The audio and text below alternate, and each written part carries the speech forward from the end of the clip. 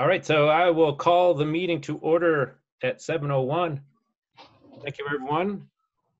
The first item of agenda is to call for any late additions to the agenda. And I have one. I know Terry had posted up the just kind of a snapshot of where we're at financially right now, mid-June, getting toward the end of the fiscal year. So Terry's going to speak to that. And I guess we'll put that. Sorry, Terry, to have you wait, but we'll put that at the end of the meet down at item number 15, I guess.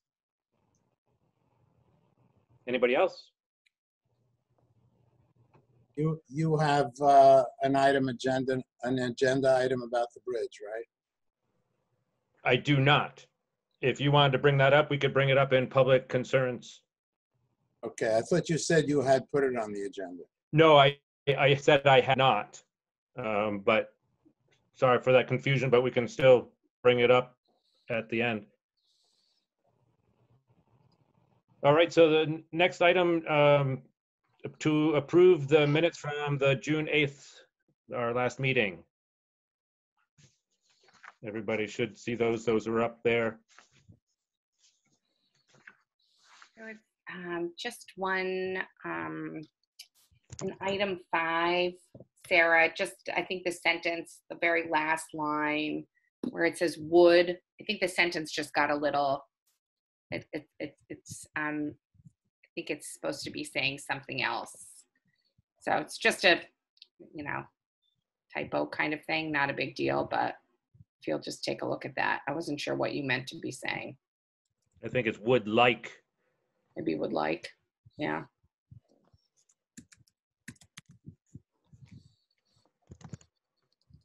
Okay, anything else? Motion to approve the. I'll make a motion to approve the minutes from. Thank you. Motion by Tom. Any second? Is that a second, Andy? Second. Oh, okay, Jessica. Okay. There we go. All right. Any further comments, additions, changes? All in favor of approving the June 8th minutes, say aye. Aye. Aye. Any opposed? No. Is that opposed or an abstention? Opposed. Opposed? Okay, so we have 4 in favor, 1 opposed. The motion carries. To item number 3, review the timesheets for town employees, office, listers, highway, transfer station. Those are up on the drive. I don't know if everybody had a chance to look at them. I will be heading into the office later this week to sign off on those. Any comments on that right now? Or if not, we can certainly, if you see something in there, hopefully everybody had a chance to look at them.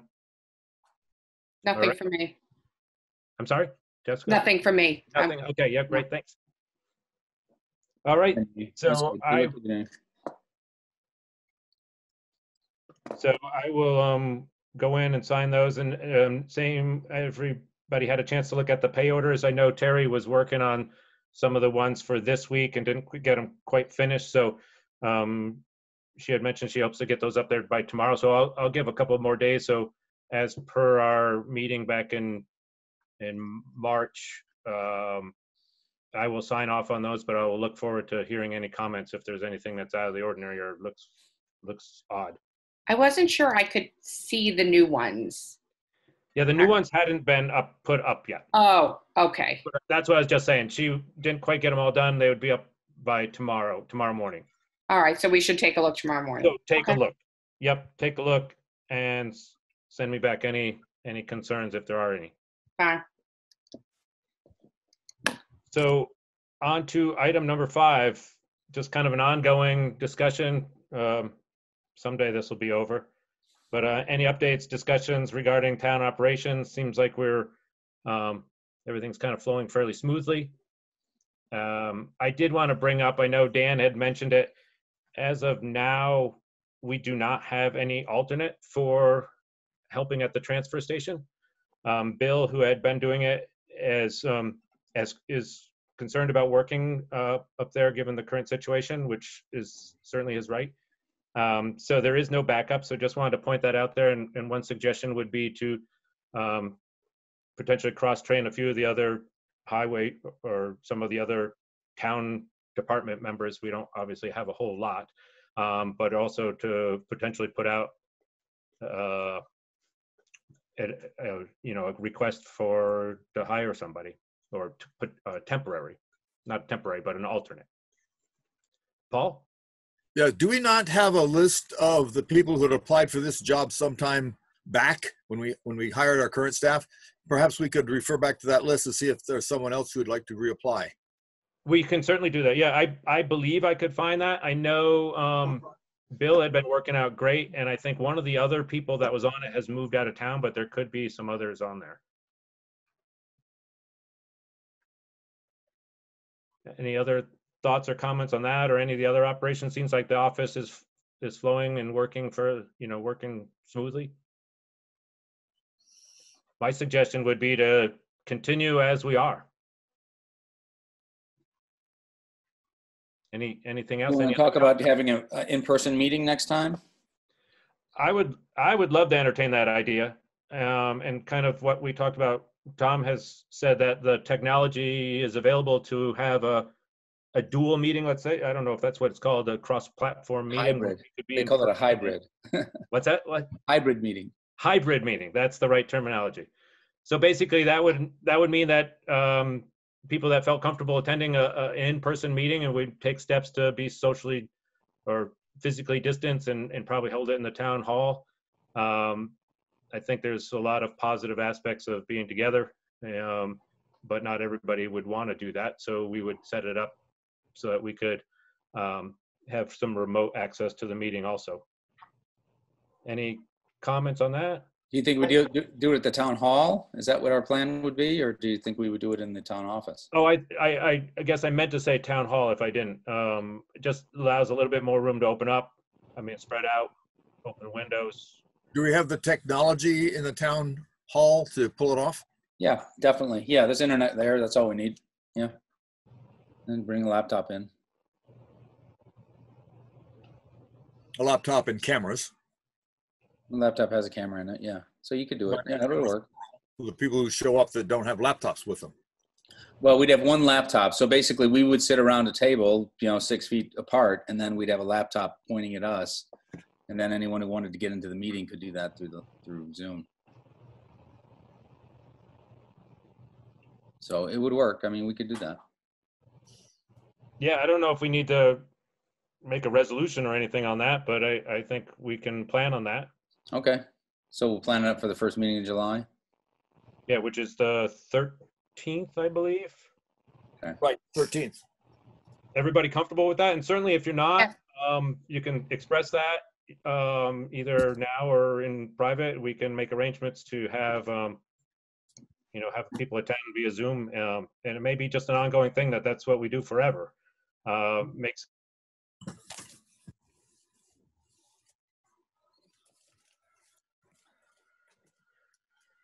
Greg?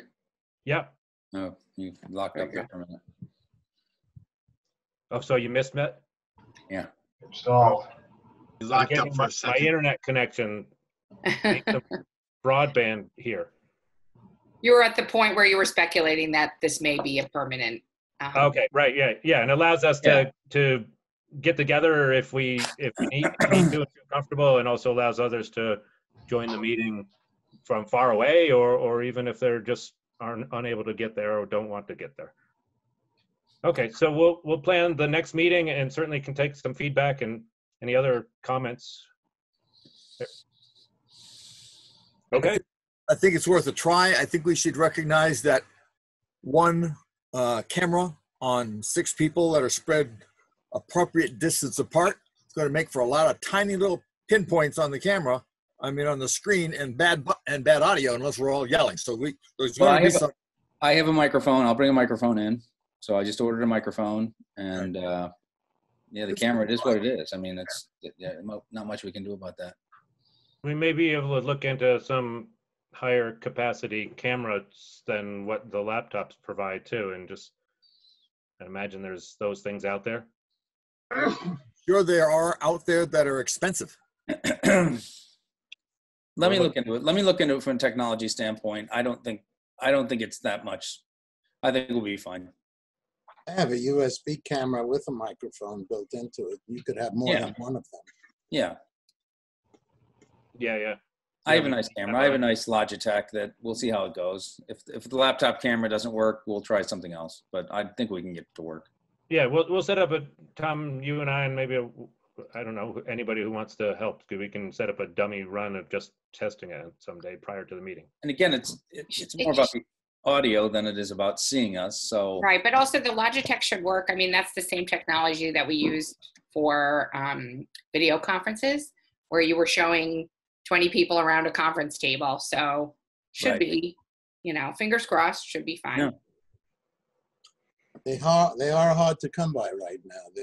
There's a lot of demand for them. Okay, so on to the next item, which was item number 6, review the Windham County Humane Society contract. That was up on the drive. Hopefully everybody had a chance to look at it. That's something that the town has had a long relationship with Windham County Humane Society, and that's to interact with our animal control officer when we're in need of having somebody hold on to an animal for us. So I will entertain a motion to sign off on that. I move. Andy, I'll second. Second, Tom. Any further discussion? One quick one. Yeah. Terry, is that the same fee we were doing last year? The same fee, is that what you said? Yes, it looks essentially the same ones that we passed in the past, but I couldn't remember the fee. It is the same. Okay. $350, I believe. Okay. Any further discussion? All in favor of accepting the Humane Society contract, say aye. Aye. Aye. Any opposed? All in favor, 5 unanimous. Thank you. And on to item number 7. A little more detailed contract here, but to review the Windham County Sheriff's contract. So basically up on the drive was a copy of last year's contract and also an amendment which basically highlighted the changes, not highlighted, but what would basically provide the difference or the changes to. It updates the contract. Yeah. So in that regard, one correction, it should have updated the composition of the board. It did not. So maybe if we want to ask the sheriff's office to include the new composition of the board. Right. Yeah, that was kind of funny that it wasn't in the amendment, but in the previous contract, it talked about a side for the town to provide a letter designating the names and positions. So. Oh, so maybe Sarah, do you know, have we done that in the past? Where we write them a letter? You're on mute. Not that I'm aware of, but Terry would probably know better than I would. Yeah, I guess, we could do it either way. It definitely needs to be done. So we could write them an individual letter or add that to the addendum. Probably just to keep it all in one place, that makes more sense to add it to the addendum. Yeah. There was a small increase in fees, but it seemed pretty de minimis. I don't know if that was discussed at all, but. If I recall, maybe Terry could add this too. I think we provide them with a budget number and they seem to work back into it. Their hourly rate did go up by $1 an hour, and then they worked that into a higher overall yearly amount. Is that what happens? Yeah, they called a few weeks ago and asked what the budget amount was that was approved at town meeting. So that's where the 50,000 came from. Yeah, it was such a small increase. It was more just kind of, it's like, right. It's funny, but I have no objection. It's always good to know that it's there and that someone's looking at it, though.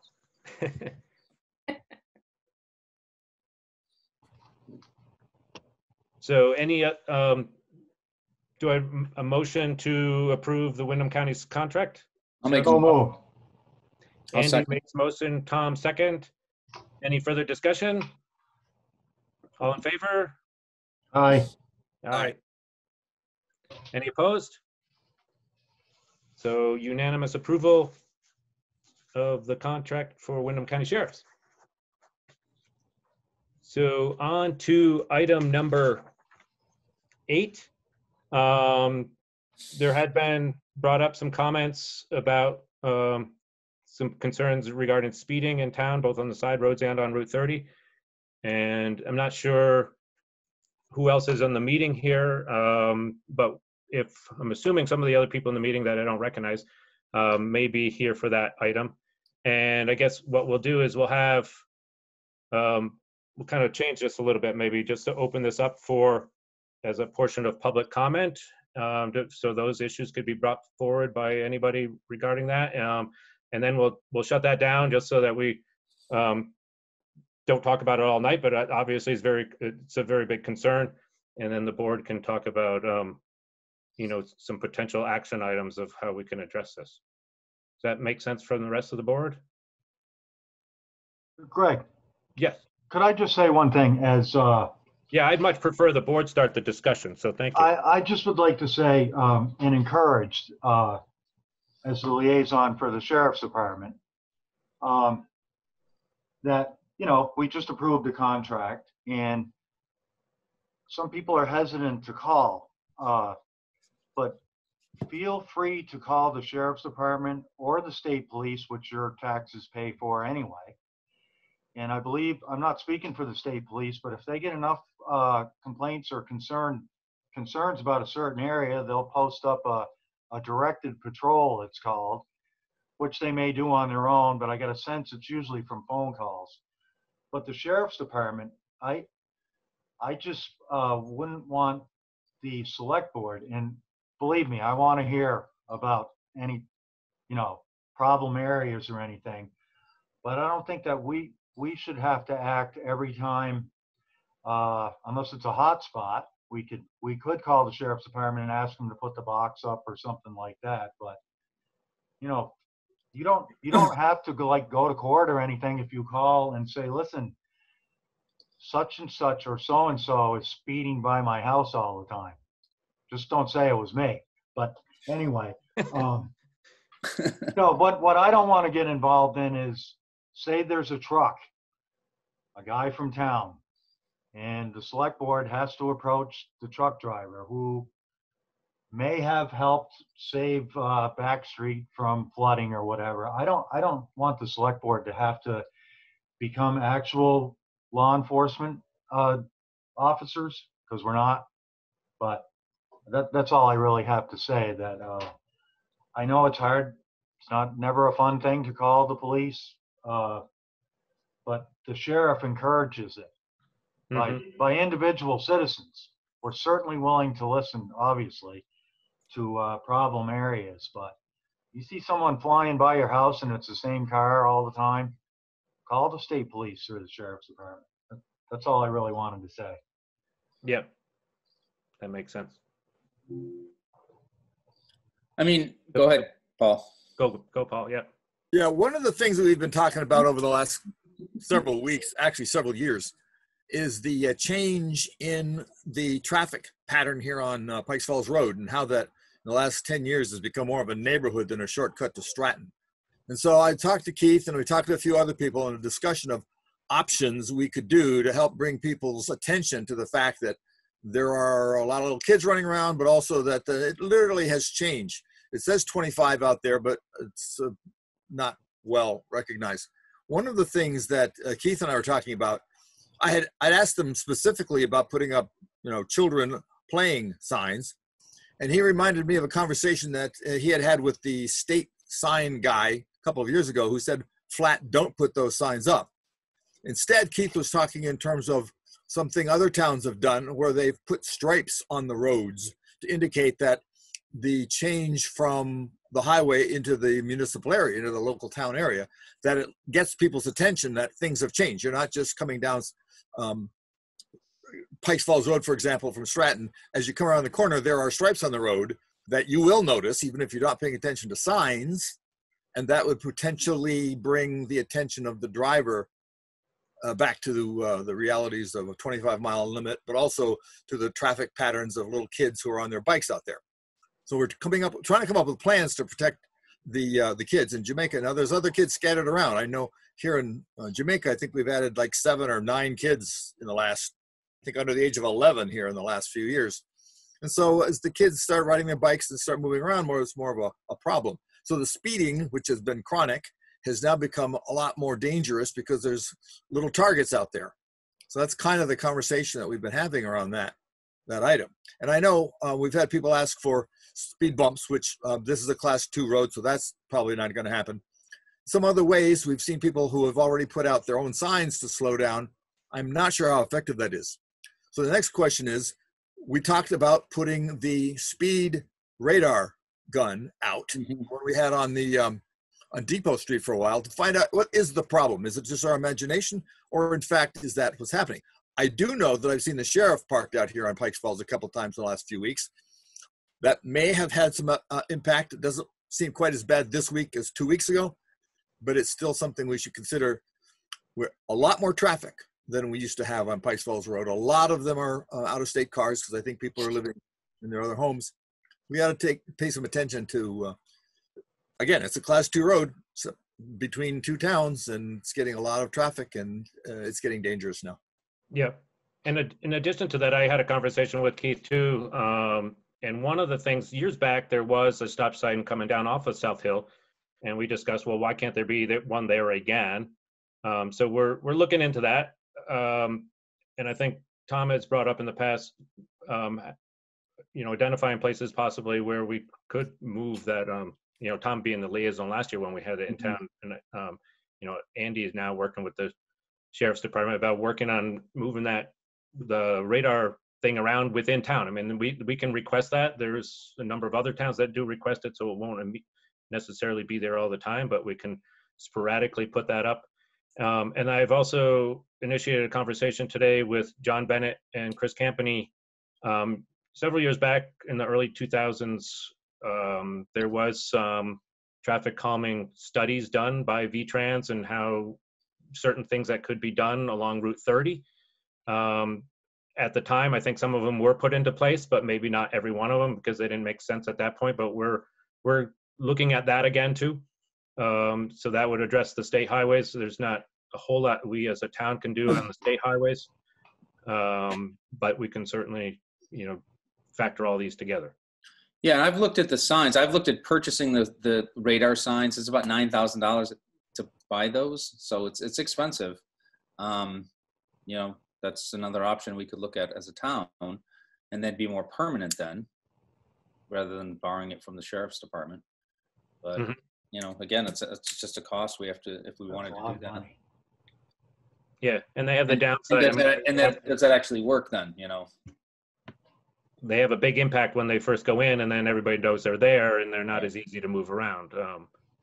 But there's a lot of pieces to this, I think, and then I think every town struggles with this. So there's certainly, it's never going to immediately or not fully be fixed, I guess. Right. A $300 traffic ticket hurts quite a bit.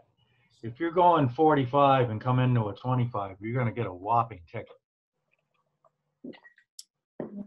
And I think, and the word gets out when you start getting, and when you hear that tickets are being written. It's I agree. A good sting in the pocketbook. Yes.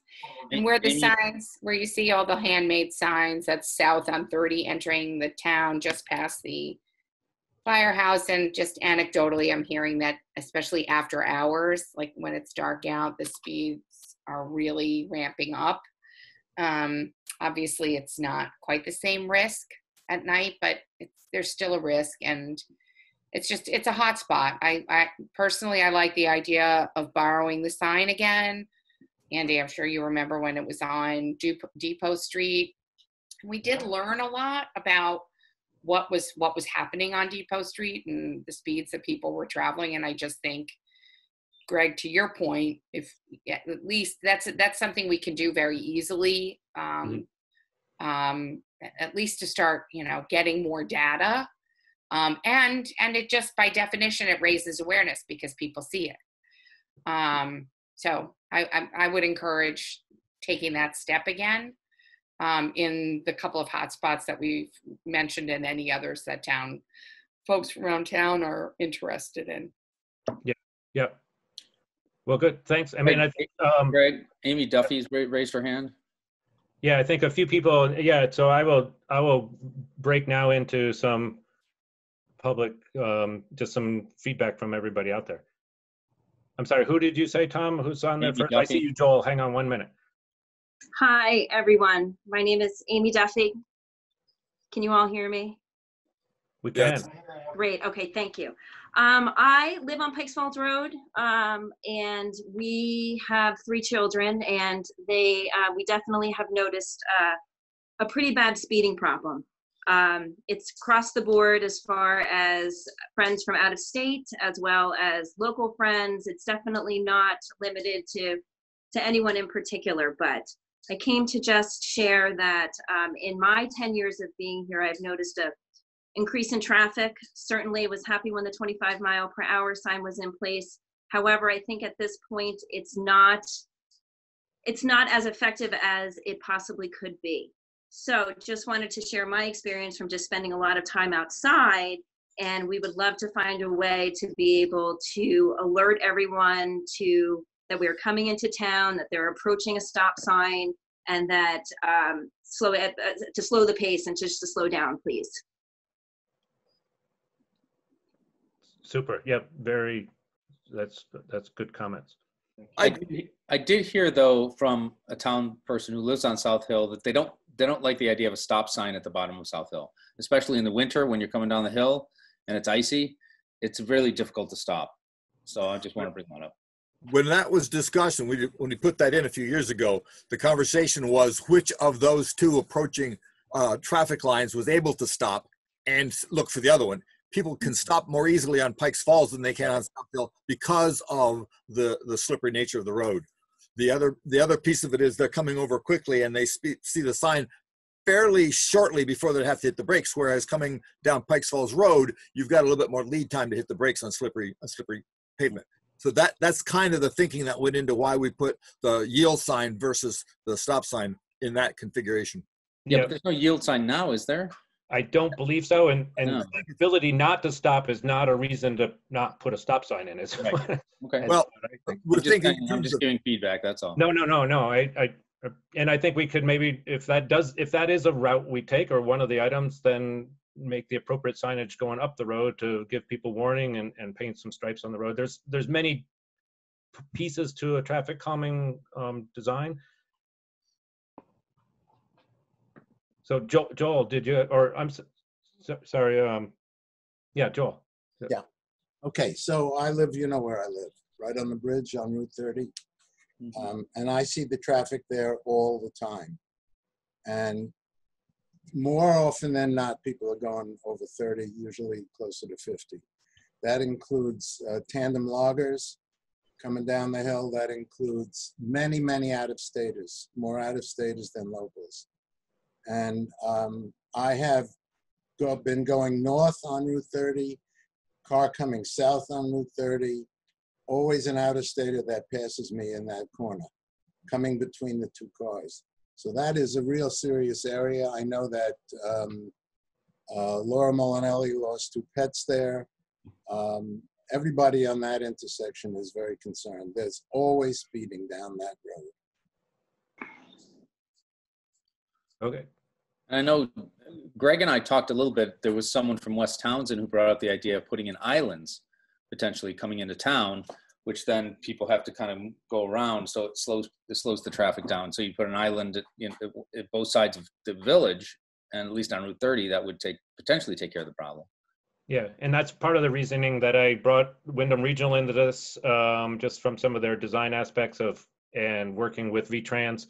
Those obviously, we can't just go throw something in the middle of the road, nor shall any individual throw something in the middle of the road, but we can work on some ideas. I thought it was kind of neat that there's some, even a thread that you could have those types of things all through all the towns going down Route 30 and just kind of have it be a, you know, sense of arrival as you come into town. It has the dual role of slowing people down because they're going to look at a flower box in the middle of the road or something. Right. But those, I mean, there's downsides to that too. Somebody's going to run into one of them and then. I don't think you'll get a lot of cooperation from V-Trans about putting a traffic circle. No, and that's some of the conversation why it's kind of an odd select board meeting where, you know, it's part of a group discussion because there's a lot of pros and cons to a lot of different things, but it is a very serious problem. So we're, you know, looking at several different items. Greg, Heather Bartel had her hand up. Yes, Heather, hi. Okay. And then Amy Am does I- after that. Can you hear me? We Yep. can hear you. I'd like to bring up East Jamaica. It's more like the Wild West these days, as far as speeding. ATVs, packs of ATVs going down the main Route 30 and then River Road, doing loops basically around, you know, the homes there in East Jamaica. There's a couple hot rods, if that word is even a real word anymore. But there are, you know, miles of burnouts on Route 30 that if you drive on that, you can see all the tire marks, and it's daily in front of Chris's house. And we've called the state police twice about it. And they're like, okay, we'll send somebody. We've talked to the cop that lives in town, and I forget his name, I'm sorry. But he said, well, I quit at 5. So, and it's always after, it's between like 4 and 7. But we'll get a couple big trucks. The four-wheelers are really what's super concerning to me. There's been dirt bikes, packs of dirt bikes going by too. It's just kind of, it seems like the Wild West out there. And I feel like there has been no attention paid. I know a lot of people have called from East Jamaica to the police about it, but I really don't see anything happening with it. So I just want to put that out there that it's happening over on the, not just in the village. Too. Yeah, that's good to know. And as Andy had mentioned at the beginning, I mean, everybody should be calling the police when they do see things. And so thank you for doing that. And we have, as part of our contract with them, they are, you know, responsible for basic, I mean, a lot of things, but the traffic is a huge part of it. And we can direct them to, you know, to pay attention to certain items if we, you know, if we're seeing and hearing things. So, because they don't always see and hear things. And every call should go to the sheriff's department and not to the individual, not to the deputy in town. I mean, I know if you see them in the street and it's nice to have somebody here, but those should all be directed into the office. They get recorded. They'll know, you know, how many people are calling. They can have somebody reply or respond even when, you know, even when our officer, local officer is off duty. Andy. Andy, we can't hear you. Oh, I'm sorry. The ATVs on the River Road, I know for a fact they've written some tickets, and there were a bunch of kids. I think what Heather's talking about is different, but they're watching the River Road especially. He told me that the ATVs are on their radar. There was some kids, but then there seemed to be a larger number, but it's like fishing. It's like fishing. I had a cop asked me, I got stopped in a pack of people that were speeding. And I said, what about all the rest of the guys? And the cop asked me, the state cop said, do you ever go fishing? And I go, yeah. He said, do you ever catch all the fish? And he gave me a ticket. So they're looking out there, but I really didn't have an answer for that. And it doesn't make it any less serious, but it's like they go there and nobody's doing anything. But Greg, Amy has her hand up again. Yeah. You know, I just wanted to add to set the scene a little bit more as far as what the actual speeding looks like past my house. Now, I am Paul's neighbor, so we are kind of considered like the end of town as far as the block of houses are concerned. And oftentimes, people really, I mean, when I say they accelerate past the 4 houses right here on Pikes Falls Road, I mean, by the time they get past Paul's house and they get to mine, I mean, there is a lot of speed. Now, we have a natural divot in right at the end of our driveway that you can hear people hit. That I am often amazed that they don't need new shocks and struts after that kind of idea.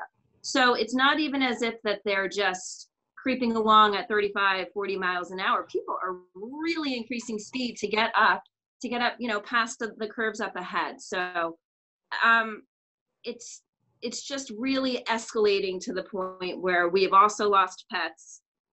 We have seen, you know, skid marks in the road, like all that kind of stuff that I just think that that people are really not taking the idea that they're approaching a village seriously. And while it was great to see a police officer, the Windham County Sheriffs were at the edge of the street the other day, that was certainly the first time that I saw anyone there monitoring anything. And it was definitely helpful when I would watch people come down, they saw him ahead. The amount of brake lights I saw after that were pretty impressive. So just to give you a little bit better. No, that's helpful too. Yeah, and again, this isn't going to be every solution to everything, but all this feedback is getting directed back, and we can look at some other things and continually pointing that out and calling the sheriff's department. You know, that's what they're there for, and they're moving around. So, and like Andy says, have them give a few tickets, and I mean, there's going to always be somebody speeding, but we'll catch a bunch. That's great. I'm sorry, Paul, yeah, and then I think, and then Joel, and then we'll try to, I mean, I think we've heard everything for this, but go ahead, Paul. I would like to think, you know, the speeding situation on Route 30, as much as that affects us, the state's got to handle that. That's Route 30. But there are things we can do within the town of Jamaica that perhaps we ought to start making a real focused attempt at addressing this. And so do you want to put a committee together or somebody to really work with the, what we can do with V-Trans is help, but we're going to get some paving done before the summer's over. The stretch of Pikes Falls Road up the problem area we're talking about is going to get repaved and relined. And so the question if that'd be a good time to put in those horizontal lines we were talking about. But there's some things we can do as a town, things we cannot do for the state Route 30, but we can do for our own roads. And I'd like to see maybe some movement in that direction. Now, I don't know if you want to put a committee together to assess all the options and bring them back. I mean, however you'd like to see that work. Yeah, I like that idea. I like some of that, you know, that focus, you know, get Windham Regional Commission involved, because I mean, they've got traffic planners on their staff, and they can work with you know, a lot of people, more heads will help this for sure. Yeah, Joel. Yeah, I might consider, you know, Andy said more tickets. Well, they have to be there to give tickets. So absolutely. Maybe some more hours, on the side roads. Yes, it costs more money, but don't they bring in money? So kind of balance it a little bit. That's a potential. I would say that's a potential. Possibly, I mean, this is set up to be paid on a monthly basis, but maybe we can, you know, shift some of the months around, you know, when there's more people in town, to have them patrol more frequently. Those are all things we could look at. I like the idea that, I don't know if want to put together a committee on this now, or I'll certainly take suggestions from people and we can piece that together. I'd be willing to be on that. I think that it's something that needs to be done. Maybe some of the people who are not on the select board like to join us on that, but Andy, he's certainly got a lot of expertise with the sheriff's department. I think time is to move now. Yeah, and I like the idea of having a multi-aspect committee. I mean, have some citizens involved, and keeping it small enough that we can, you know, it's workable, and drawing in different parties, you know, like V-Trans and Windham Regional, and have maybe a select board person, possibly a planning commission, possibly Joel as a representative to Windham Regional and Transportation, some citizens on there. You know, I'll put that out there. If everybody wants to email me some ideas, and we can work on putting unless the board wants to be more proactive and who's on it. I'll take all kinds of suggestions. Think we'd be more productive taking that offline, but I think it's a great idea. I agree. All right. Well, thank you, everyone. Thanks. And does everybody feel they had their chance to say? I always like to. Amy has her hand up again. I'm sorry, I missed it. No, is that from before? Oh, sorry. Yeah, if it was, I didn't mean to. But I did want to thank you all for listening. Sure. Thank you for Welcome. being here. Hey, thank you for showing up and joining us. Yes. Yeah. You're always welcome. Okay. So item number 9 is just an update on the Rawsonville monument in the schoolhouse. I see Lou's here, and also Jessica was working on that too. I don't know if there's any progress on that. It's not definitely an urgent item, but there's some work being done, so we figured we'd make just some quick updates on what's happening. Lou, shall I just update on our conversation and next steps? Yes, that's good. Okay. So Lou, as you mentioned at the last meeting, had done a lot of pre-work where he dug through the deeds and picked out what is probably the lion's share of documentation around this issue. He and I did together sort of a back of the envelope sketch of the spot that we're talking about, its size, its potential impact, who the interested parties are. Indeed, there are only 2. It is the ostensible current owner, which is a loose association of the descendants of the Rawson family. It is an exception from only one deed. That's Susan Will. Let me just pull out the paper. Right. Yes, from Susan Wilbur Rice's Susan Rice's lot, not Wilbur Rice's lot. And so the next steps are Lou and I are going to do a little field work. We're going to go out and pace it out ourselves, try to compare the current, compare the language in the deed, which is quite old, to what is currently present on the site, to try and get a relatively, reasonable sense of what we're talking about in terms of the physical area. And I'm going to do a little further research based on Lou's pulling a little bit more. He's pulling another deed for me. And then what I'd like to do based on our Lou and my together, without hiring a surveyor or anyone like that, to kind of get a slightly more refined back of the envelope estimate of the size of the lot, its potential tax effect, and then come back to the board in 2 weeks with some proposed next steps, potentially, recommending, potentially reaching out to the current owners to see if they would be willing to undertake a quick claim in exchange for a restriction, a covenant that goes with the deed, obligating the town to maintain it. This is not uncommon in Vermont and other states. So there's a few different ways that we can handle it, but Lou, if you agree, what we would like to do is come back to the board in 2 weeks with some further next steps and suggestions. Yeah, that's wonderful. Yeah, thank you. Thanks, Lou. Thank you, Jessica. You're welcome. Yep. Yeah, that'd be nice that we get it. I mean, if we're I think there's a lot of positive aspects to this, and the least of them is that it kind of clears up this nuance of who's doing what about it and everything else like that. Agreed. Just one thing though, it'll be coming back in 3 weeks. Our next board Correct. meeting. You corrected me. 3 weeks. We have a holiday. Yes. That gives Lou and I plenty of time to dig through the weeds, right? Oh, good. That helps me with my anxiety of planning meetings too. All right. So item number 10, review the bids and award contract for trash and recycling services for the town of Jamaica. Just quickly, we had opened those sealed bids last week. Obviously, one positive thing about meeting in person is you can share that a little more easily. But so Terry has pulled together a comparison, and I mean, basically looking at our last month's bill and how would it compare if each one of these contracts was in place. I mean, do you want to talk to that just a little bit, Terry?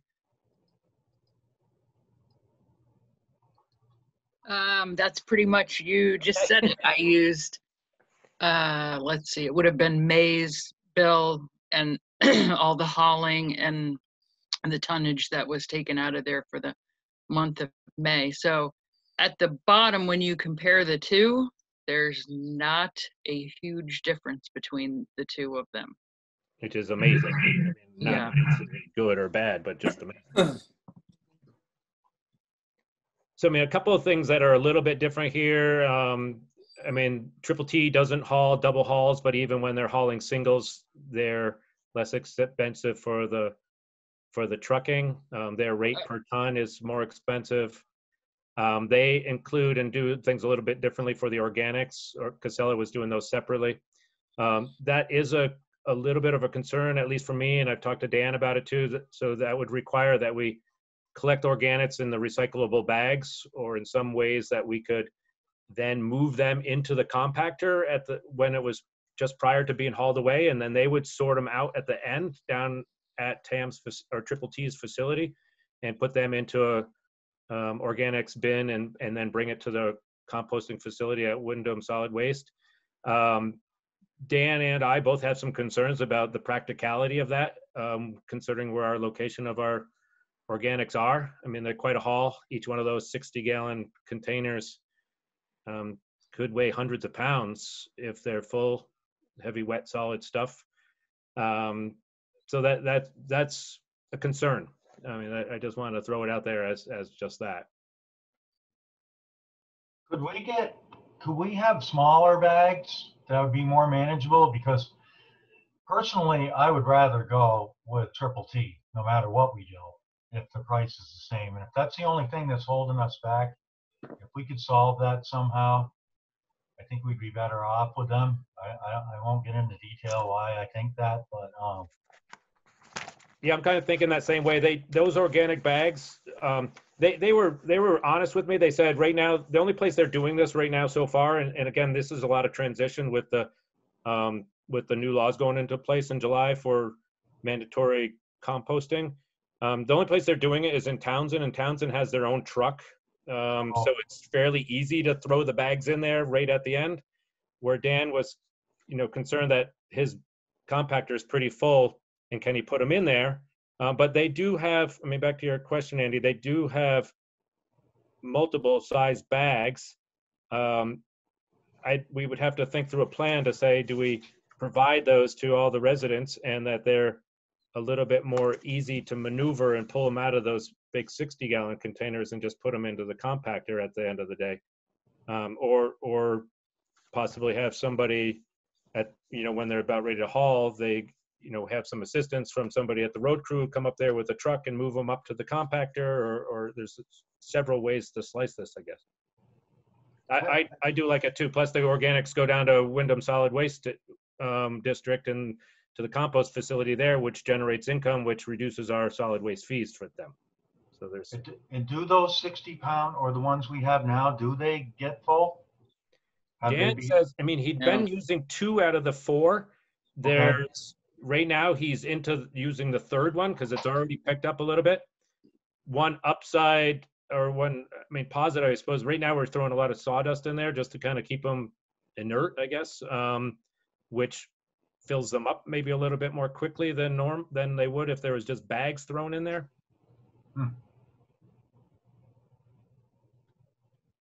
So one thing I didn't ask them was those containers belong to TAM or Casella, the ones that we're using right now.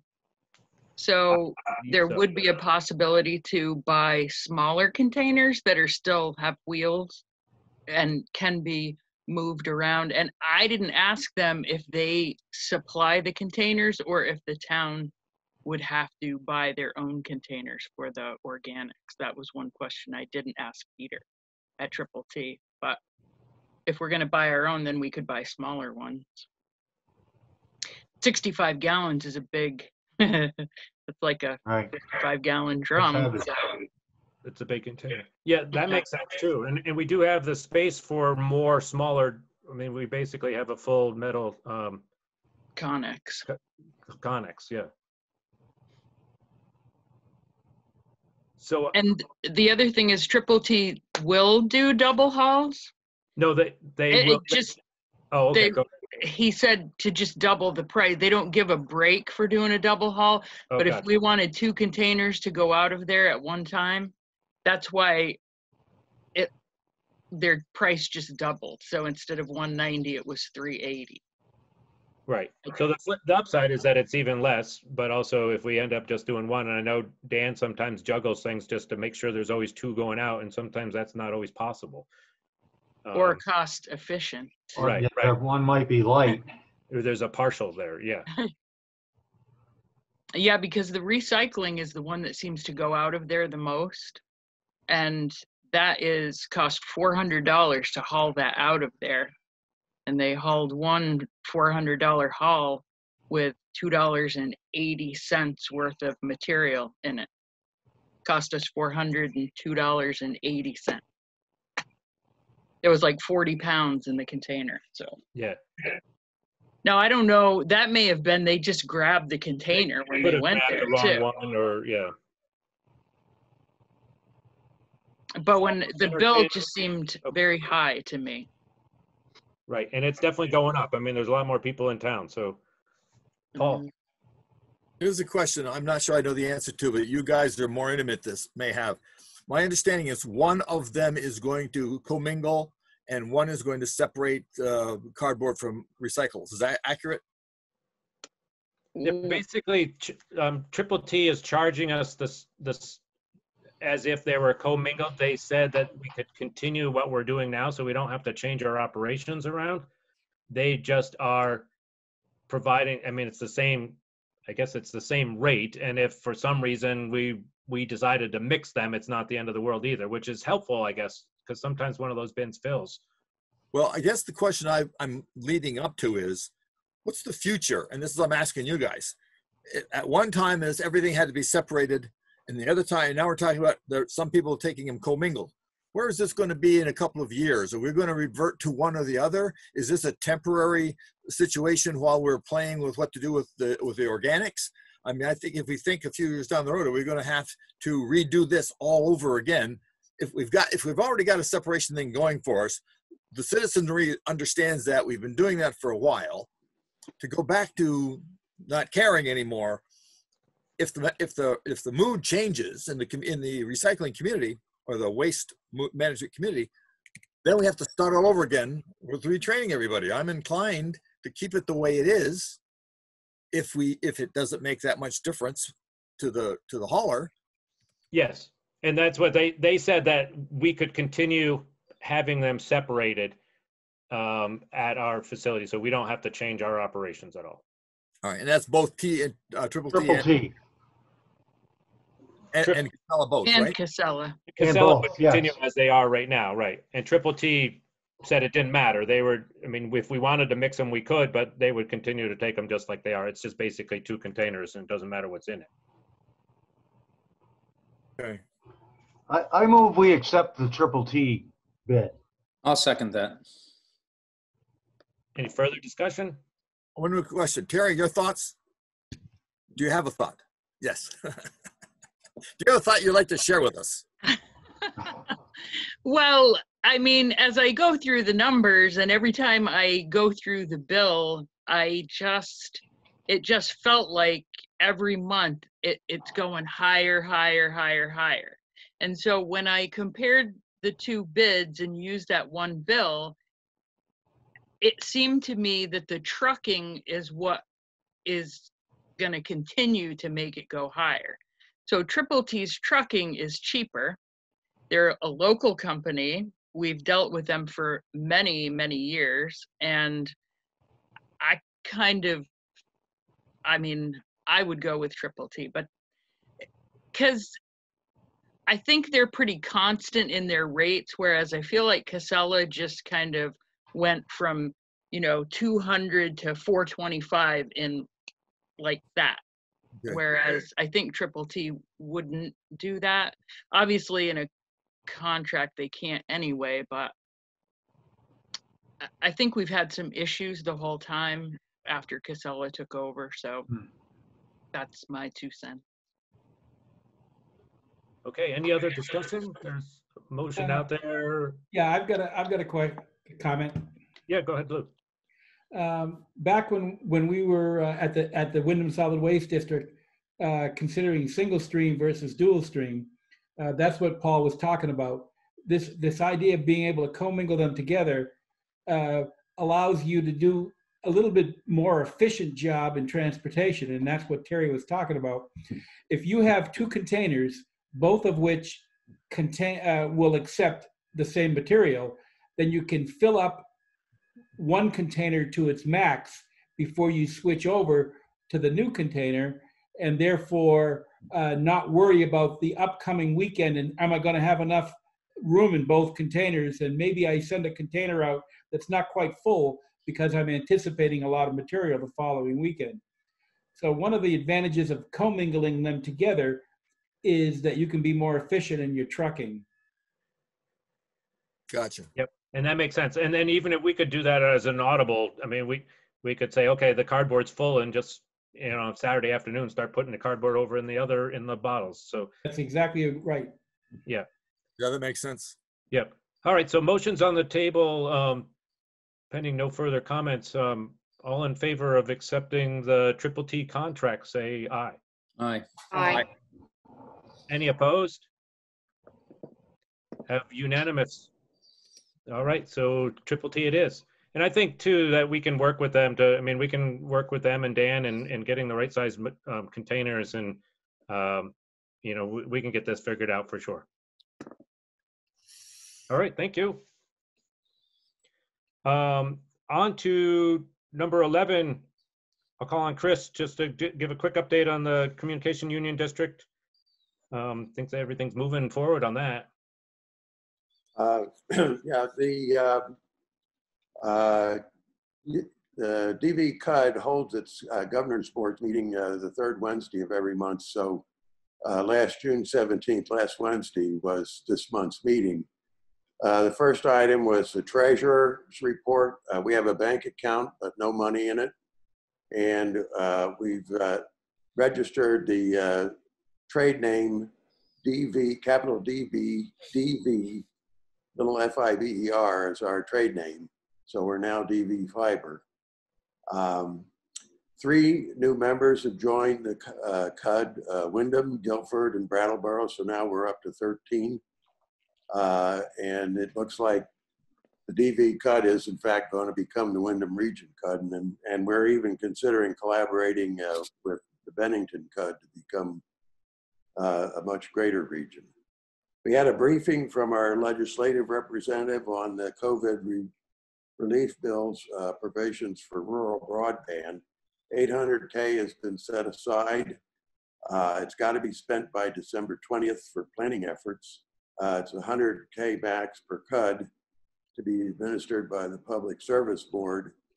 And she hopes it's not a reimbursement based grant, but she's not certain about that. There's a second part to the bill which basically provides protections for CUDs. Their goal is to connect as many users as possible.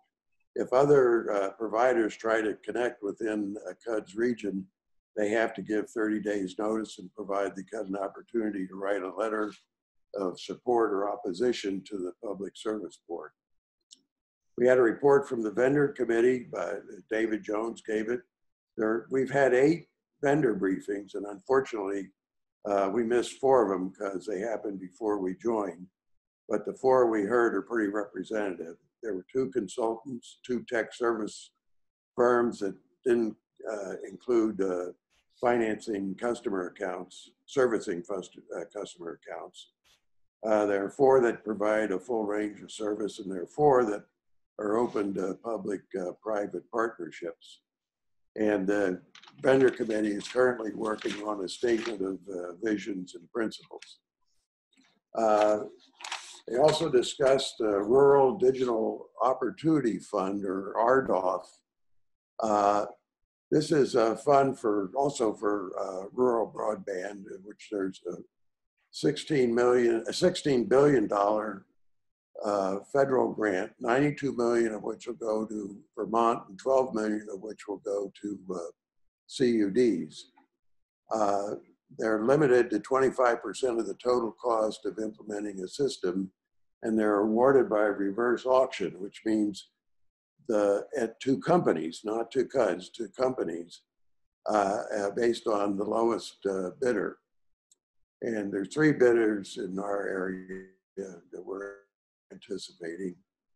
So this is setting up a public-private partnership because the vendors will bring the RDOF funding to the party, and the CUDs bring the opportunity to raise revenue bond funding and thereby fund the whole project. And I think that's the way this is going to go.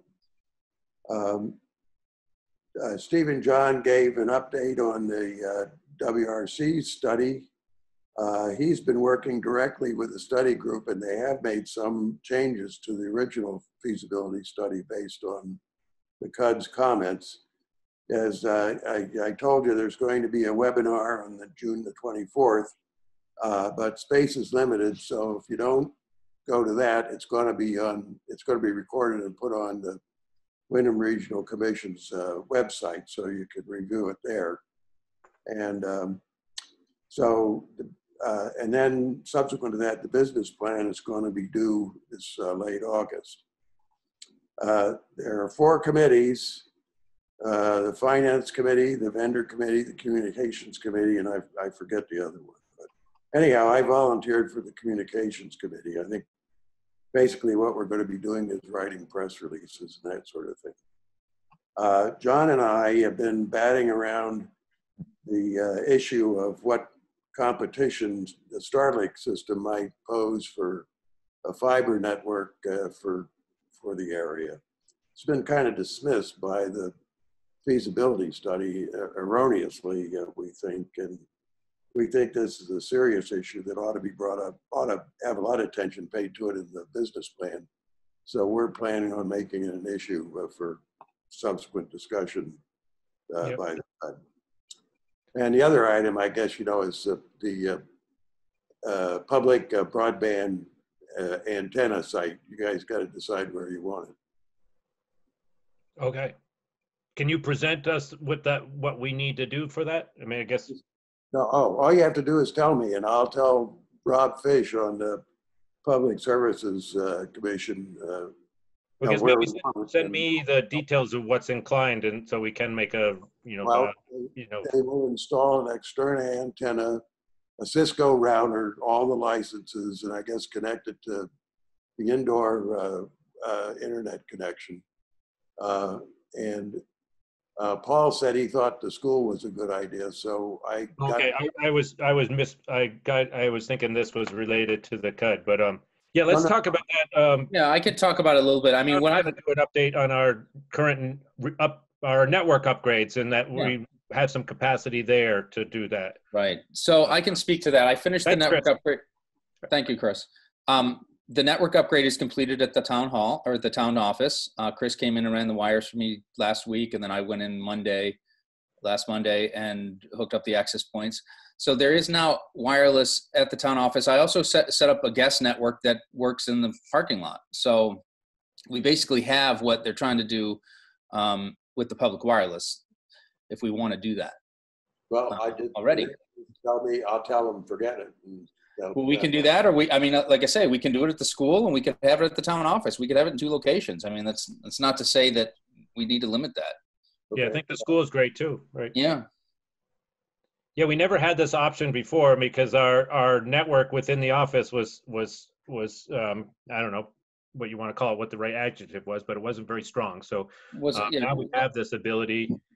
We as a board should decide if we want to, you know, if we want to open that up. But I mean, it's secure and everything. So as Tom said, so Paul, comments. Yes, well, question. I was following Chris's discussion, and somewhere we veered off into doing something else. So Chris, to you, are you talking about the broadband initiative, or are you talking about the Wi-Fi, universal Wi-Fi initiative? And if we're back, before we divide it off into the available Wi-Fi, can we finish up with the broadband initiative first? Well, I finished it with the announcement that I joined their communications committee. Everything I said after that has to do with putting up a public access antenna So that's my question. You're talking about putting up a public access antenna for the broadband initiative, not for the Wi-Fi. No, for Wi-Fi. Is it? Two different things, Paul. Two different things. Two different things. That's what I'm I asking. apologize. I didn't help with the segue either. So Because I wasn't sure where Chris was when we suddenly jumped into the Wi-Fi thing, which is important. It's just that I thought you were talking about something to do, an antenna to do with broadband fixed here local. No. Sorry, I should have. abrupt lane change without a signal. Must use turn signals. Greg, Joel. Joel, you'd have to unmute. Joel. You have to unmute, Joel. How's that? How's that? Good, good. Good. Okay. Just in line with the broadband conversation, there is a Zoom meeting on Wednesday night about the feasibility study that's being conducted by the Windham Regional Community Development Committee. So that link is available on the Windham Regional website. Yeah, if anybody's interested in jumping in on that. Yeah, thanks. John.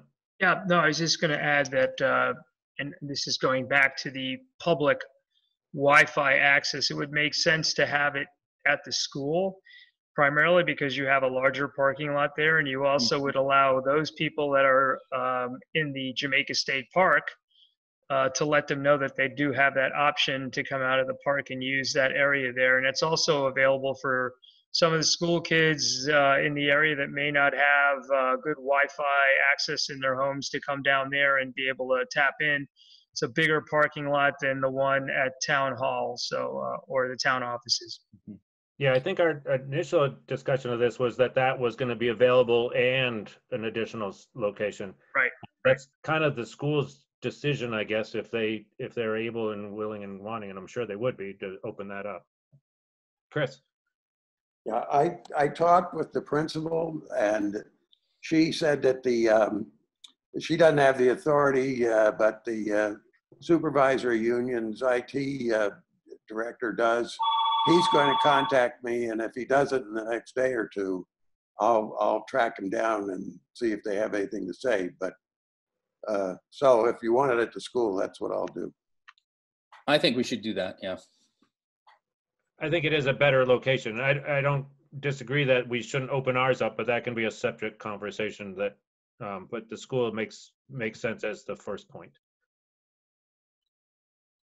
All right, yeah, Chris. So if you could follow up with that and then get back to us if for some reason that falls through, which is probably not likely, but if it does, then we can circle back and we have the capacity to hook that into our network, and we'll just have to get everybody's buy-in on that. But let me know too, because I think everything should be consistent. I mean, we should have the same public wireless at the school that we have, the same SSID and the same passwords and such that we have at the town office. Just so it's consistent across things. Will do. Okay. Other technology updates. I loaded the SSL cert on the website as well as finishing the wireless project. So pretty much all my work is done, I hope. Yay, yay. Yeah. Thank you. So backups are running. We have security out there. Like I said, the wireless is done at the town hall. So, and we've got those new machines in the Windows 10. Everything's on Windows 10 now. So we're okay for now. As we all know, technology keeps moving. So. But I finished up pretty much everything I set out to do. All right. Well, great. Thank you. You're welcome. So on to item number 13. Brian was going to give a quick update last week. I gave out some preliminary information on an idea that had come out of the Planning Commission regarding a community septic initiative, and Brian's here to give just an update of where that's at and some of their timelines and thinking, so we can all be aware of what's going on. So yeah, hey everyone. Actually, Greg said a lot of it. That the Jamaica Planning Commission has been moving forward with the technical initiatives as stated in the approved town plan, and this potential for a community septic action it came up, and it was something that we wanted to explore. And so what I want to do is with the goal of just communicating and making sure everyone has all the information that we have and has a good platform to discuss and make the proper decision. The Jamaica Planning Commission is preparing an information package that we'll send via email to each select board member. And it's going to describe, the proposed action, a description of the action needed, a timeline, and just everything that we have as far as where we stand with this potential, especially the funding side. And that would be the first step, is to apply for funding. And the great part is you can apply for the funding and get the funding and then decide just not to do it. So there's no commitment on that part. So it's just an update. Look forward. I don't know an exact date, but you're going to get something where hopefully it'll have everything I know. And so it'll be a good platform that we can discuss and then move forward.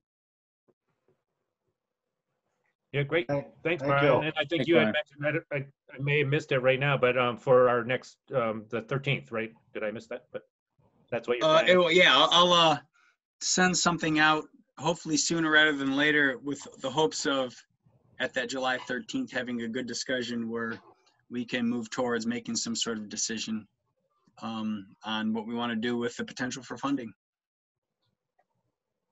Super. Thank you. No problem. Thanks. Yeah, so next item on the agenda, there was a letter, and I wasn't sure, I haven't heard from Peter subsequent to receiving the letter, but Peter Andrus had written a letter to the select board requesting, basically he owns a piece of property in Rawsonville near the, I can't remember the name of the brook, Millbrook, that comes down out of, crosses under Route 100. There's a town trail in there. And he owns a piece of property in there where there was a number of tires that were dumped in there years ago in the right of way and on the edges of the town trail and the road in there. And he had picked those up. He had asked me if there was a way that the select board could approve or have him be reimbursed or pay for those. And I said this had to be taken up by the board. There's some pros and cons to, obviously we're glad that they're gone. But that was the, I don't know if the letter is here anywhere to read, but that was kind of, it's fairly short letter, but that was. I have it if you need it. Yeah. Do you mind reading it, Andy, just so that you No. get his Sir. perspective? You ready? Yep. June 7th, 2020, Jamaica Select Board. I removed 16 tires from the right of way of Jamaica Town Road number 62 in Rawsonville. I wondered if the town of Jamaica would be willing to reimburse me for the disposal cost of $92, which I paid at the transfer station. Peter Andrus, his address and phone number.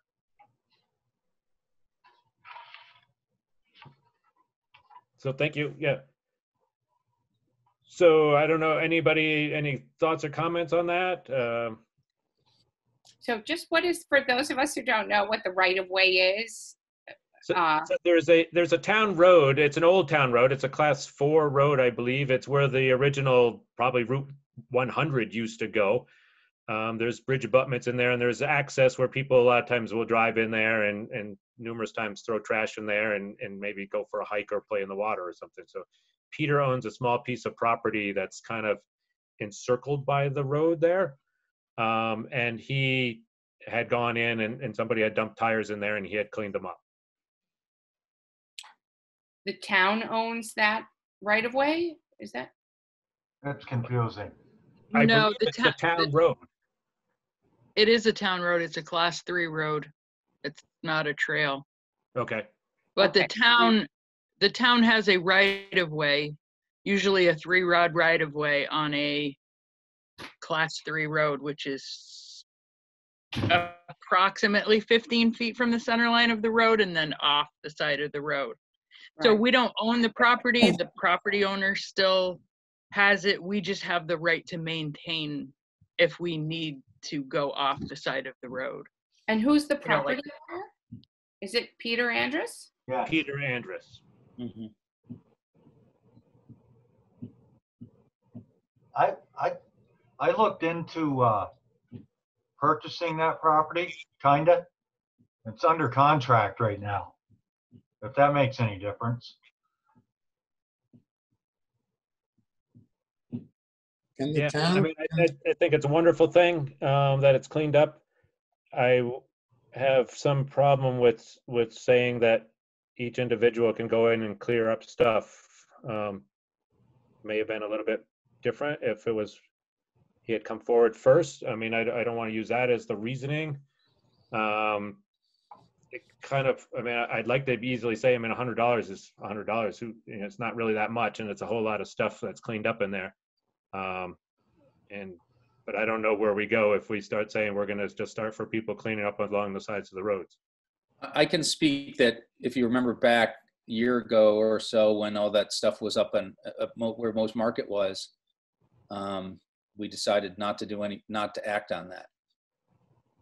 And we left it there, and I ended up going and picking it up and taking it to dump myself. But the town itself did not want to act on that, just because we didn't want to set the precedent that we would be, you know, hauling private owners' trash.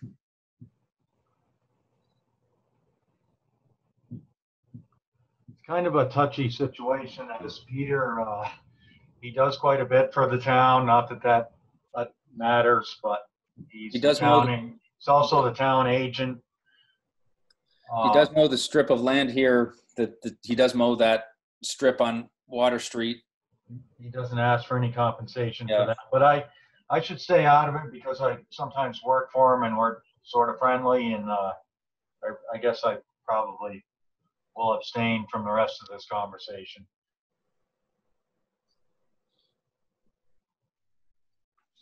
Chris, comments? I'll take other comments. We're kind of stalemated here.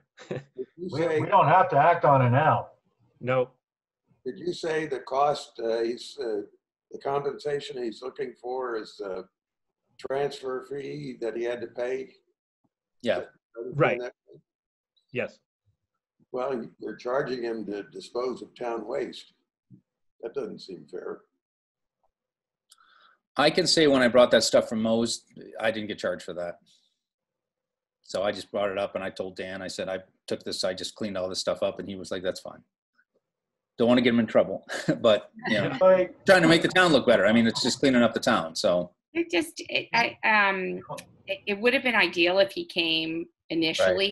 Right. First of all, you know, if people are randomly dumping on his property, that is something that the select board is you know, probably prepared to and equipped to help with, if at all possible. I wouldn't characterize it as town waste. If someone dumped on my property, it would be my obligation to remove it, and I could avail myself of remedies. They may not be perfect, but I would have them. Ideally, Tom, as the fee was waived for you, that's really the easiest method. The town having to cut a check is awkward, and I can see why in the past the select board hesitated to do that. You know, I don't know, we have to make a decision right now, but yeah, I think, and I understand that Peter's, you know, we're all good citizens. He's a good citizen, and he wanted to clear that up, which is great. But it's just awkward to have to try to figure this out after the fact. Mm-hmm. I'm not clear. Is this actually town property or the gentleman's property where the tires were located? It is an unclear situation. It was the right-of-way that goes through his property. It doesn't. Nobody went in there to measure where the tires were placed, but there's some illegal dumping. So, but it's his property upon which the town has a right-of-way, which it does not confer on the town any ownership of that property, unless someone has a different characterization. But that was what was stated earlier in the meeting. It's private property. Is that correct? Can I chime in on this? Sure, certainly. Because from the letter, it sounded like the tires themselves were blocking the actual road, and if the town owns the road, then it was on the town property, right? And then would it be amenable also to, instead of cutting a check, offering a credit for the amount at the transfer station. That's a possibility. Yeah, Andy, Yep. could you reread the letter? I didn't take it that way, but that could have been it. And then I think that's a good suggestion. I said I wasn't going to make another comment, but I'm going to. I used to walk the dog up there, and until he got away from me and almost got out on Route 100 chasing another dog. I don't know when Pete acquired that property, but those tires had been on there for some time, if that matters. I don't know how long he owned that, but in the time we were walking on there, all of a sudden my wife said, "That's really nice. Someone put a bunch of tires in here." So I don't know if that has any bearing, but okay. To the board, I removed 16 tires from the right-of-way of Jamaica Town Road number 62 in Rawsonville. I wondered if the town of Jamaica would be willing to reimburse me for the disposal cost of $92, which I paid at the transfer station. Peter Andrus. Joel, I'll take another comment and then we'll, yeah. Okay, does the town ever anticipate using that? Because otherwise it's a double-edged sword. I mean, if the town might want to go in there and they refuse to do this, then they're kind of giving up their right to go in there. I mean, if you're saying it's not a town road, then you have no right to it. Well, it is a town road, whether or not the tires were in the right of way or on the right of way or just off the bank somewhere. But I'd like to clear this up. I'd like to make a proposal, or like a motion to cover the cost of these and offset this through a credit to Peter, and make it clear that this is not a standard procedure, that anything of this nature should be brought before the board prior. I'll second that. Okay, any further discussion? All in favor? Aye. Aye. Aye. Any opposed? Any Yes. abstention? I'm sorry, Paul? Yeah, would you ask for discussion and then started voting before I get my Oh, no, sorry. Nope, go ahead. Too late? Having said, by coming to the select board and saying this will not be a precedence, it's nonetheless a precedence. Absolutely, by nature of the fact, yes. But that any further, anything like this in the future should be brought before the board prior. So it is a precedent, but we'll state the fact that it's a one-time occurrence. Sure. We'll get it burned on it anyways, no matter what, but I think it's the right thing to do, and that's where I stood up. I agree with you, Greg. I think it's the right thing. I mean, Peter does a lot for the town. And not to say, like somebody said earlier, not to say that a lot of people do a lot of right things for the town. Right. But we are, an open thinking board and bring things to us, and we'll evaluate and decide on things brought to the table. I'd like to think that we're showing that here today. We've got a lot of open discussions on the agenda. Not typically maybe the way that agendas are run, but I'd like to have the community involvement on a lot of stuff. So thank you on that. The next item, number 15. We didn't vote.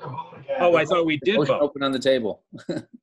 I thought we had voted, and that's what Paul was calling us. Okay, so motion on the table. All in favor, say aye. Aye. Aye. Any opposed? Any abstentions? I'll abstain. Okay, 4 supportive and 1 abstention. Thank you. So next item is the review of sign applications. I know in the past we've had a sign ordinance, a new sign ordinance that was put on the books several years ago, almost 2 years now.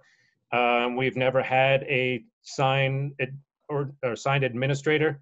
We've been floating signage approvals up to the board level, which has some built-in, not perfect, because the board actually is in the ordinance is the ones who kind of are the judiciary board. Also, if there is a variance needed to the sign, or if there is a sign permit that's not approved, then the applicant has the ability to push that to the board.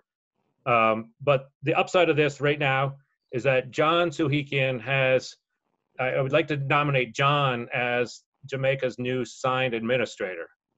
So thank you, John has delved into reading through our sign ordinance, which is quite lengthy. And I think when we put it together, we were trying to make sure that it was something that didn't have to be revised every 5 years.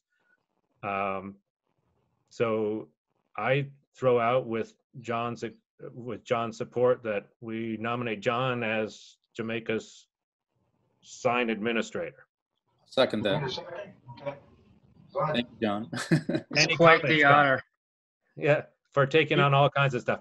I You know, actually, By the way, a friend of mine is the sign administrator as part of his job in zoning in the town of Greenwich, Connecticut, and he gets quite a bit of money for that job.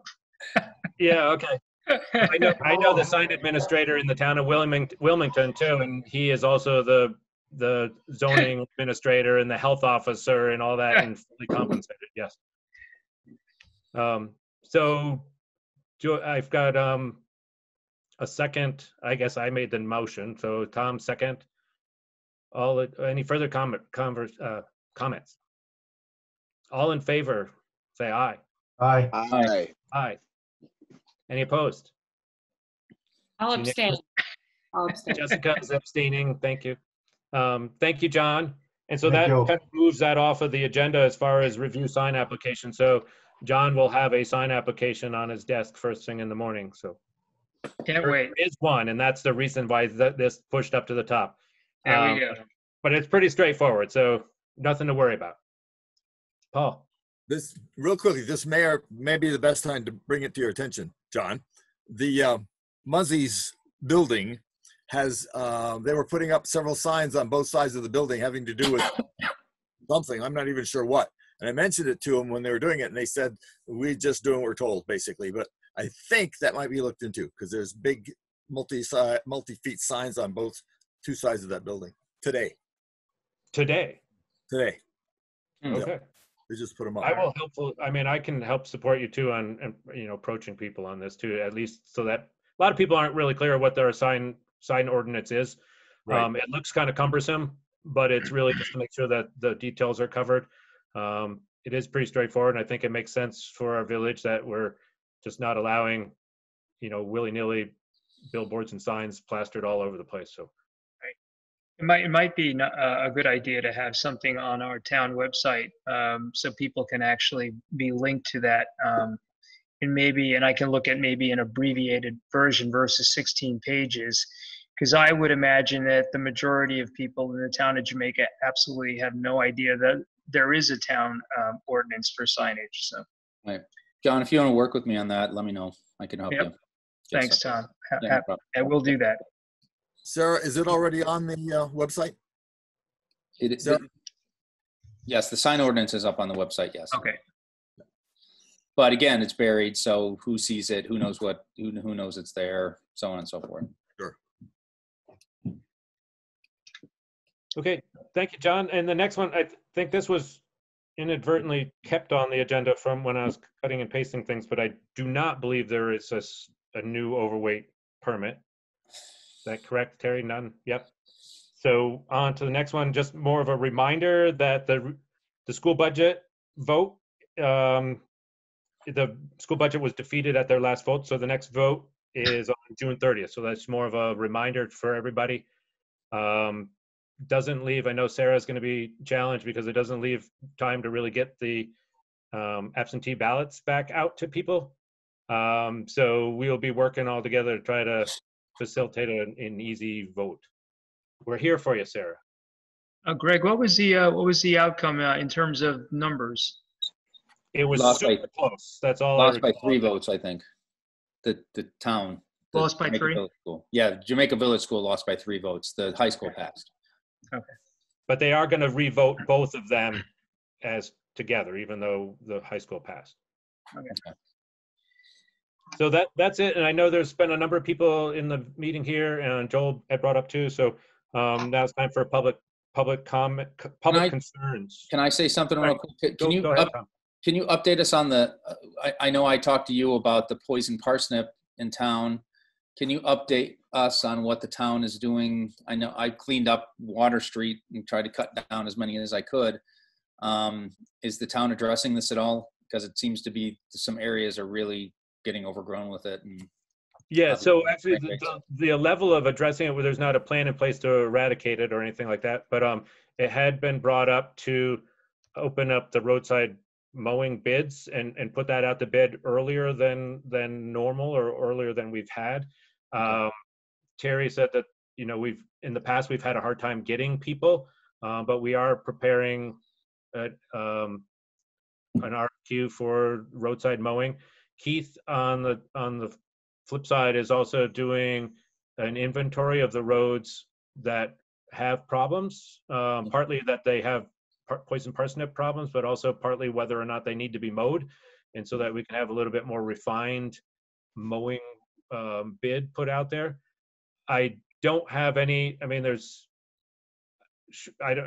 we should entertain the idea, and it hasn't been, whether or not we call in some hazard mitigation squad to address these. I know that it's a concern in our town and in a lot of towns and a lot of roadsides. Yeah, I mean, obviously Route 30 is tough. I mean, there's a lot of it on Route 30, but I'm just more concerned about, you know, town roads. In the village, especially too. Village, or even up towards the state park and such. I walked out there a couple days ago. It looks like, I don't know if they went and cleaned it out, because I didn't find any, but I know I was walking there a couple days ago and there was a whole bunch. Yeah, like I said, I cleaned out Water Street on the guardrail here. I cleaned all that out. There was maybe 20 or 30 plants there. Just trying to stay ahead of it, because once it establishes, if you go up Route 30 or Route 100, it's just proliferates. It's terrible. Right. And I know Keith was going to have you know, Dennis go out there and start working on some stuff too, and he's been doing the mowing in and around, so getting out there with the weed whacker, but I don't know where that's gone or if he's addressed it in town there. But Keith's aware of it too. I can circle back to him and just make sure it stays on the radar, and maybe even look into whether we get some professional help, so to speak, in some areas where it's a major concern. Yeah, I mean, there's a big patch too at the end of Water Street by the bridge there. On the front side, right? Yeah. You don't really want to weed whack that either, because it spatters it sprays all over the place. You got to slice it off, right? You got to get the root underneath and then pull the plants out and then put them in a bag and bake them. So they're going to seed almost now. Not quite. Yeah, Right. pretty close though. Get the flowers off before they go to seed. That would be helpful in controlling it. Mm-hmm. That is an idea, just to snip them off. Yeah. I'll see if Keith can get somebody out there and do the ones at least around the loop and down to the park. I mean, those seem to be the key areas, and there's definitely a lot of people in those areas. Right. Okay. Joel. Yeah. I'm not quite sure about how to bring up this situation with what happened on the bridge number 32, the Route 30 bridge. Last Saturday, somebody put up a protest there, which I thought was mostly very civil. And then there was some uncivil occurrence about it and confrontation about it with a local citizen and then with the sheriff's office. And I know that what's up there has a right to be there. The governor has reversed Jamaica policy that things like that, which I'm not Jamaica, Vermont policy, that things like that are legal as long as they're not destructive or profane or derogatory. I don't know the chain of events that caused somebody to come and wash the stuff off. And it was put back on the bridge, which I'm actually personally glad it was. And I'd like to know where we stand on all that. I think my thoughts, and I know I've talked to a number of people in town, the fact that, you know, the word you just used was perfect. I mean, it was very civil and you know, poignant message that people were getting across, and that we stand on the fact that, I mean, with the state side of thing, as far as saying, as long as it's not destructive and it's not permanent and there's no profanity involved and that kind of thing, which is generally what this is, that there's no reason to step in the way. People put chalk on the sidewalks all the time, kids playing on the street during, you know, other events and things like that. The message is strong but it's not, you know, there's nothing wrong with the message for sure. I think as a board here too, and I'll state me, I mean, I think, anyways, yeah. So Paul. A couple of thoughts. One of which is that it was peaceful and people were very friendly, except I had to drive around a flag that was sticking out into the northbound lane on 30. So there was some interference, but here's the other piece of it. There were people who were very upset about what was going on the bridge. They were presumed to be politically motivated. They may or may not have been, but we've got people in this town spend a lot of time and energy in trying to beautify the town and trying to keep it look like a small Vermont town. That doesn't void this First Amendment. Excuse me, the First Amendment does not cover defacing property. You can speak anything, but you can't go around defacing property. Now we have trying to cleave. Can you define the word deface, please? Can you please let me finish? We're going to do one at a time here. Thank you. And I'll call on people. Thank you. My point is that we have people who are upset with having that bridge, whatever you want to call it, defaced or artistically enhanced, doesn't matter. It's private property or public property. Free speech covers what you do with your mouth, but does not necessarily cover you defacing or covering another property. My point is, people in this town spend a lot of time and money, their own money and energies, and we have a budget of, I think, $700 to keep the town looking halfway decent. This, I think, offended a lot of those people, at least some of the people I heard about. Michael, go ahead. Thanks. It's good that it offends a lot of people, because if something's worth talking about, it's worth risking offending somebody, and it's worth the risk of being offended. And what I'd really like is somebody to define the word deface, because I don't like that language. And secondly, systemic racism is what that message is about, and it hurts everybody. And until it's affecting every single person, then nothing's going to change around it. And so I'm frankly very, very, very pleased that people are offended by it. Yep. And although I'll take comments from everybody, this may be something, I mean, as a board, we may not make a statement, but each of us as an individual has our own expression of speech freedoms too. So, I mean, I'll say that, I mean, because I support a lot of this, but as a board, we collectively may not have a decision to make here. So we should remain apolitical. We should not, we can't decide as a board. I've got my hand up. So yes, Andy, go ahead. All right. I don't think, as a select board member, I have any stand on any of this. Once the sheriff's department told me that it was fine to use chalk on the bridge, I got no problem with it. I'm not up on protesting laws or I didn't know the governor reversed. You can write on the walls or on the bridge, on the Rick Hubie Memorial Bridge. You can use it to write, Trump is a wanker on the other side. I don't know if somebody erased that. I'll tell you what, as a board member, I don't want to get into personally, I have no stand on any of this. That's it. That's all I have to say. I'm all for whatever, but I don't have any opinion as a board member. As long as it's legal, I have no opinion or would oppose that because it's legal. Yeah. I didn't know that before. Now I do. So that's all I have to say.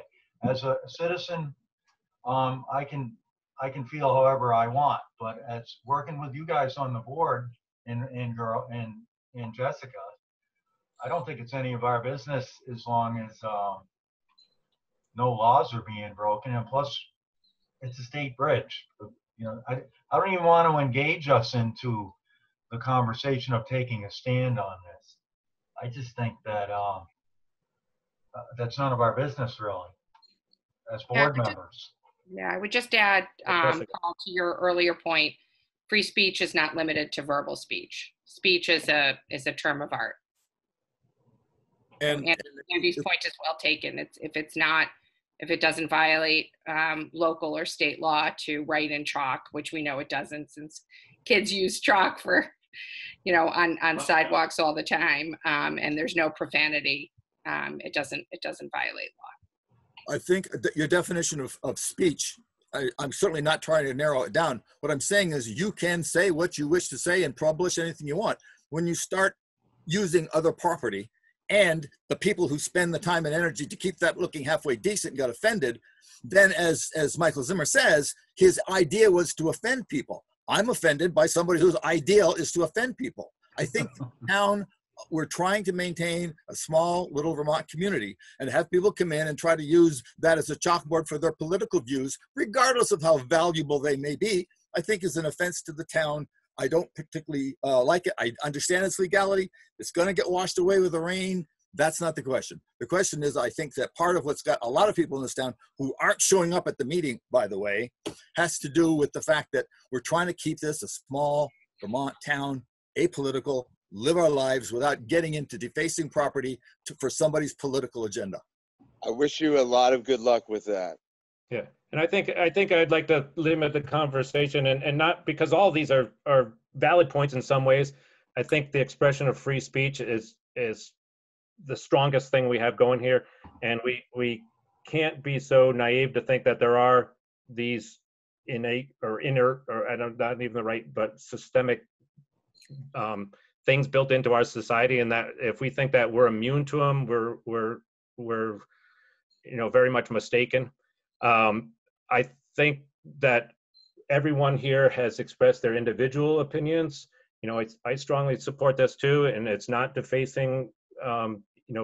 It's not literally, you're not etching it in there, you're not burning it on there, anything like that. But as a board, I've heard it from the board members that we will stay apolitical. I mean, we're here to guard the rights of people and make sure that the town or the townspeople are adhering to the laws, and this is within the realm of the laws. If I can say, I think that we, as a board, we support legal protest, of course. I mean, that's part of the country. That's what this country's based on. So as long as, like what Greg was saying, as long as the laws are not being broken, then yeah, then things are fine. And we're not going to get in the way of that. Absolutely. Can I say one more thing? It's Certainly. my opinion also, because a lot of this has been like sort of lumped under the umbrella of a political issue. No one wants to take a political stance on this. It's my opinion, and I think that's what we're all talking about now. We're all sharing right now is our opinions. It's my opinion that this is not a political issue, that this is a cultural issue. And if in fact you really desire to have this be a, small town, old school Vermont feel with those old archaic values and things like that. I mean, this is a cultural issue. This isn't a political issue. This isn't political. There's nothing political that we're talking about. This is a cultural issue. And let me also say that it's because of that bridge right there that the governor reversed the policy on essentially what we're talking about. It's because of that very bridge right over there. I know nothing about a governor reversing a policy. Can you explain or give us a citation where that's coming from? No. I spoke with the PR director for VTrans last week, who, when she understood what the message on the bridge was that was being asked to be cleaned off, she got in touch with the governor, spoke with his administration and his legal team, who all assured her that they will be changing the policy regarding temporary art or some other such on a, if it's like it was said, like Joel just said, if it's not insightful or profane. Apparently it's insightful. It's inciting the people who would like to see a clean bridge. So those people are incited by the fact that we protest police brutality and the murder of Black individuals. The select board has no opinion on the protesting. The We've question, already discussed that. I don't want to get into, Yeah. it's none of our business what we're talking about.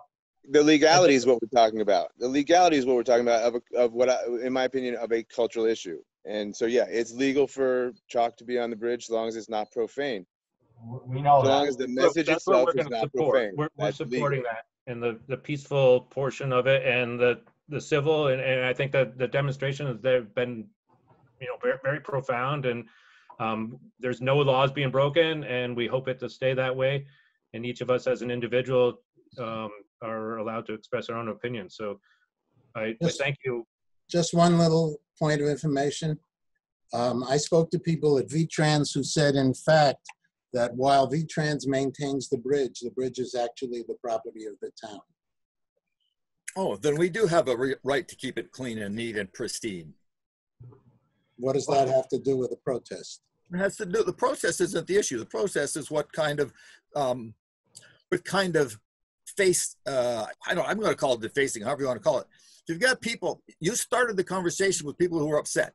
If people are upset because they put time and energy into making this town look halfway decent, and then we get somebody who comes in and defaces this particular first shot coming from the north, first thing you see coming in to Jamaica is this, I don't think you can get upset with them being upset. Why is it only one side gets I'm not upset with anybody being upset. I'm upset with people interfering with people's right of speech. And yes, and I don't have any objection to you being upset or anybody being upset. That's part of the democratic process.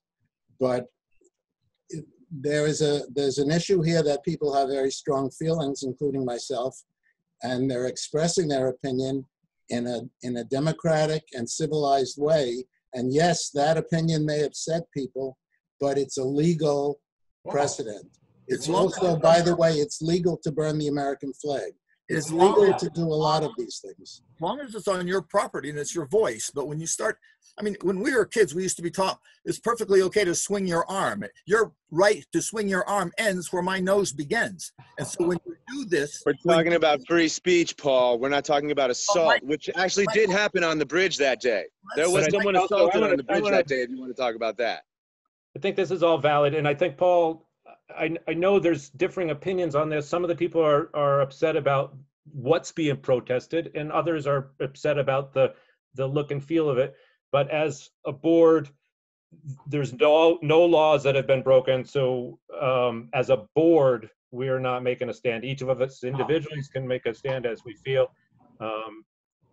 And that's how I think as a board. I mean, so this is in our capacity as individuals, that's fine. Yep. We're all as individuals entitled to our right of free speech, but I agree wholeheartedly as a board, we are agnostic, and we support protecting civil liberties and the rights as the free speech enumerated in the Constitution. And there is nothing that prevents individuals on whether it's a state-owned, a city-owned, village-owned bridge to assemble and engage in free speech, including non-illegal activities like writing in chalk. I understand that some individuals may not like that, but there is nothing for the board to intervene with respect to that activity. Thank you. Do we as a board have a right to represent the citizenry that don't like what you are putting on the fence? No, you don't have a right to get involved with the content of the message unless it's profane or illegal. If it's illegal and profane, and if you're on the wrong side of this argument, because there's only one right side of this, and if you're on the wrong side of it, let's talk about it. Let's stand on the bridge and talk about it all you want, but you can't. You can't stand in the way of the message. The message is not the point. The point is that there are people who have a different message than you, perhaps. They're not allowed to talk, but the people who like write it on the bridge. They are allowed to talk. Give you a rest. They can write their message on the bridge too, as long as it's not profane. They can write their message on the bridge all day. You got a mute button there, Greg. Let me finish. What I'm saying to you is we have a responsibility as a board to support the people who are putting time and energy into keeping the town looking halfway decent. We give them up. You have a responsibility to support all of the people in this town, not just the ones you like. Hang on a minute, Michael. Give Paul his time. Thank you. There is a component. We made our point 3 times. Or applying. What the hell's going on? There's a component of our citizenry who are trying to say, we'd like to keep this town looking relatively pristine. Maybe that's a pie in the eye. But the idea that somebody can come in, do what they've done without any response at all, without us at least supporting the people we've been giving money to keep it halfway decent and to keep the police, I don't think those people should be shouted down. Now, nobody else is here, so it's just me. I don't care about the message. One thing, I'm guessing that I'm the only guy on this board who got beaten up a racial riot one time in the 60s. So I'm not entirely sure that I'm going to represent everybody in town. But I'm not talking about me. I'm talking about the people who are making sounds that we don't want our town looking like this. That's, I think, a reasonable position. That, too, is free speech. That's welcome. And I welcome those people to come to this meeting, too. I haven't heard from them. I fully hear you, Paul. You're right to support those that are thinking that this is, destructive. There's other places in town, obviously, that people would feel they like or don't like the look of it. But we now need to say that this is, we're not going to interfere in this action that's being taken by the protests on the bridge. And we have nothing to stand on our ability to do it, and we support that it's constructive. And when it turns into hopefully never, but when it does, then we may need to take an issue with it. Mr. Chair, I believe a point of order is that we've made our stand or made our point of view known 3 times that the select board is. I love Jessica's analogy or her word of agnostic on this. So that's, I think that we could discuss this outside of here as citizens, but we're getting a little out of bounds here as a board, engaging in, more than what the select board is their take on this. And we've been just going around and around. Yeah, we've gone There's around. there's one member that's a little more has another view, but as the board, we're not going to do. We have no opinion on this, really. Right, and I would say too, if those people who are beautifying the town or want the town to be beautiful want to come to the meeting, like Michael did, then have them come to the meeting, and then we can have a discussion about it. But if they're not here, like I say, we're here to discuss things. We're not going to. There's no decision here per se, but we're willing to talk to everybody and hear all the different points of view. But if they're not here, I don't think we need to do that as a select board on either side. I think we're here to conduct the town's business. Right. Exactly. And one side, once there is no law, I found that there's no law being violated, then it's none of my business as a board member. And that's the 4th time I've said that tonight. So that's all I have to say. I'm pretty conscientious of what's going on. So I don't need to. Yeah. I don't need to tell you what kind of man I am as a select board member. I've said enough. So. Yeah. Thank you, Joel and Michael. Thank you very much for bringing that forward. I think the conversation is well worth having the conversation. Thank you, board.